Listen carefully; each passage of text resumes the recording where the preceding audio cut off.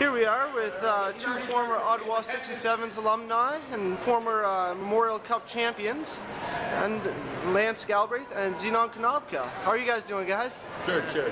Great. Now, I understand you both had some fond memories on the Wayne teams while playing with the Ottawa 67s. Can you share a couple of those with us? Obviously, the one year we won, we weren't picked to win. I think it was the only one year we played here, my last year, and we ended up winning the OHL championship.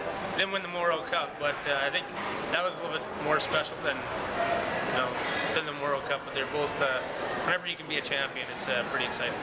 Yeah, it's something that year that our team was a close bunch of guys, and we're still pretty close. And obviously, Lance is one of my best friends. And to do that and have those bonds, no one can ever take that away from you. And we still relive the old memories once in a while. That's excellent. And would you recommend that everyone come out and see the Ottawa 67s games? Yeah, it's a great entertainment, especially it's a bunch of young kids that are working so hard to get to where they want to be and follow their dreams and get to the NHL. And I think it's a great entertainment, and it's good to see young kids that are so committed. That's I think there's we got a good chance of bringing back that OHL championship back here, going to the World Cup. So people should come out and enjoy the show. Great, thank you. Do you guys try and make it out to Ottawa 67s games whenever you can?